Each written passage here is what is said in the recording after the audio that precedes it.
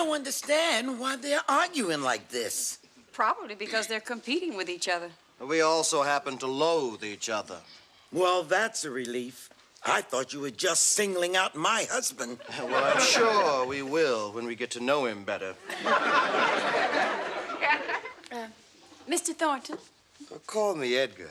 Call me anytime. Why do you call that wine bottle your mystery-solving kit? Well, Florence, I've always felt a good murder, like a good meal, should be savored with an excellent wine.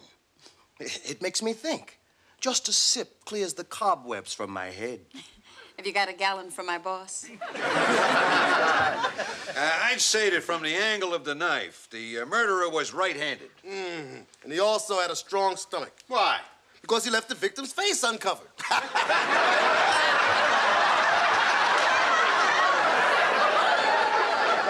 That's it. I don't care how much you're paying me. I'm not going to stand here and take any more insults from that rodent.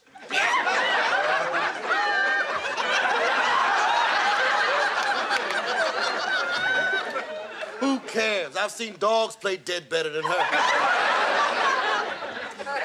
You know, Edgar, I think we might have a lot in common. Really? Why?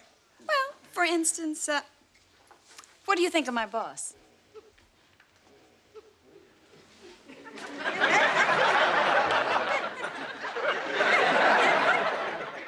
I think he's an idiot. Well, there's one thing in common right there. That's interesting. Interesting? Well, I guess you could say I'm interesting. But you haven't even scratched the surface. Actually, I'm a very fascinating woman. That's odd. Well, there's nothing really odd about it. I'm so interesting, you might want to write a book about me. But then I guess that's why you were drawn to me in the first place. Tell me, what was your first impression? Well, that's rude. I mean, if you didn't like me, all you had to do was say so. Well, if that's the way you feel, you can take a flying leap. Oh, what happened? Well, we were just talking and he keeled over. I knew it finally would happen. Florence finally bored some poor guy to death. Hey, Edgar, come on, joke's over. Get up, let's have some fun. We can drop some ice cubes down the Duchess' dress. Oh, my God.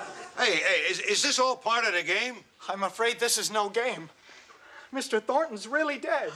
Dad! Oh, my goodness. Don't. It could be poison. Oh, here. Well, don't just stand there. Call the police. We're 50 miles out at sea. Well, pull over. Who would want to kill poor Edgar? I mean, he just met me.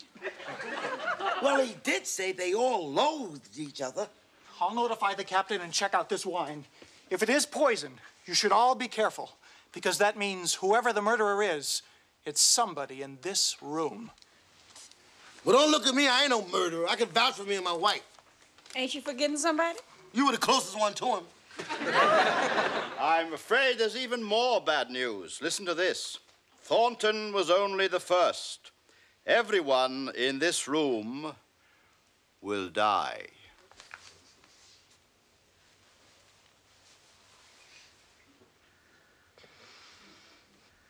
Thanks for the trip, Louise.